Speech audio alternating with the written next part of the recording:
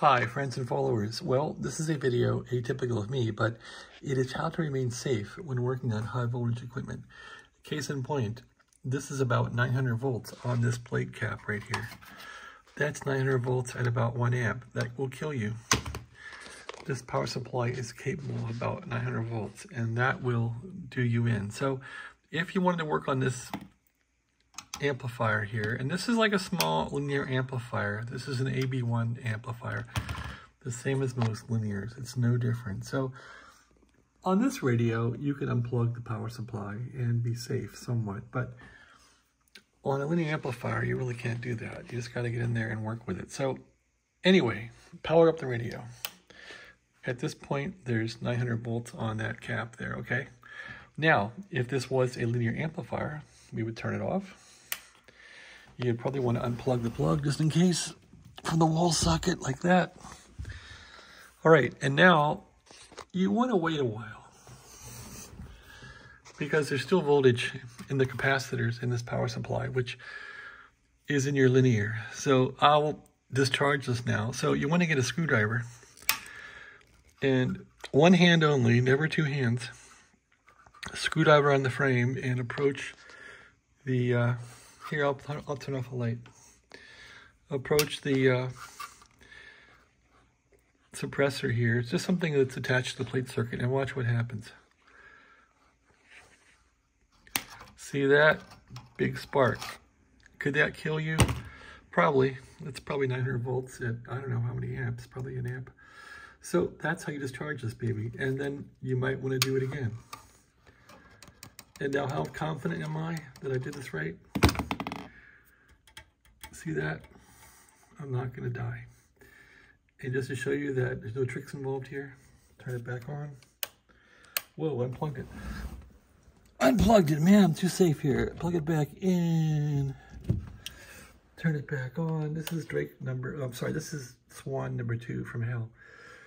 The 700. So turn it back off. And now that's going to have power in it again.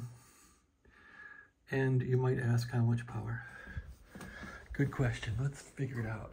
So the thing's turned off. Here's the meter. You can tell I'm prepared for this video, right? Okay, and turn on the light.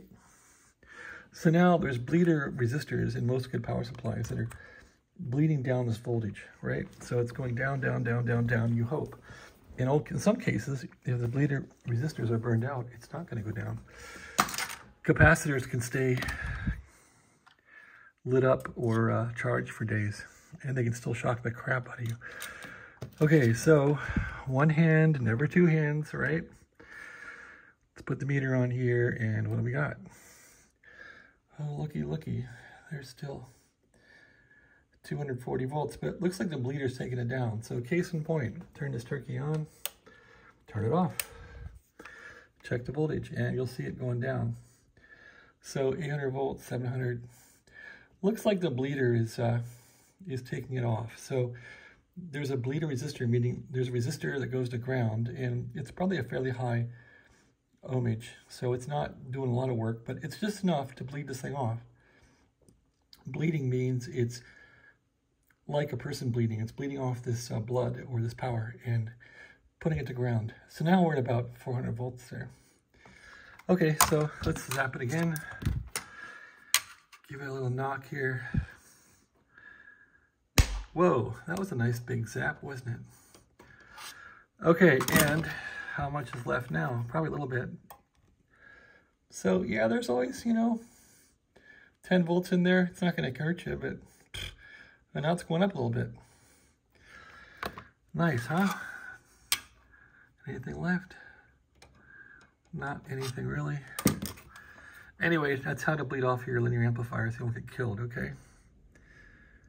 There, nothing in there now. 2 volts, that won't hurt you.